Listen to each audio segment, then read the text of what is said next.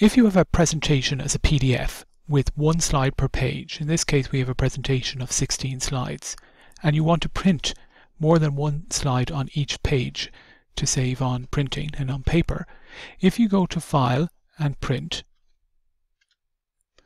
you can see that at the moment it's going to print 16 pages with one slide on each page.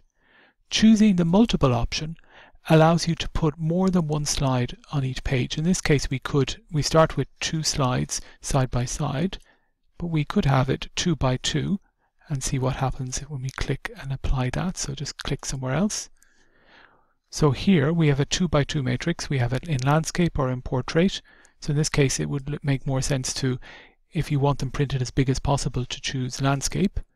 And you can see now that it's going to put 4 on each page, and it's going to take, instead of 16 pages, it's going to take 4 pages.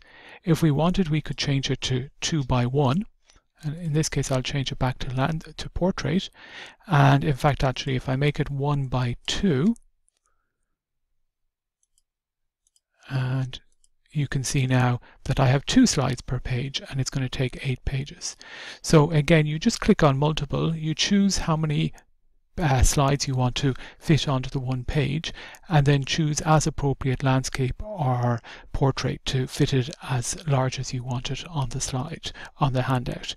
And the only other thing is that you may wish to flip on the short edge rather than the long edge. In this case, if you flip on the long edge, it means that the second page and the first page will look the same. It'll be printed back to back. But if you have, for example, when we're doing 2 by 2 in landscape, you would want to flip on the short edge because you want to flip it on this side here.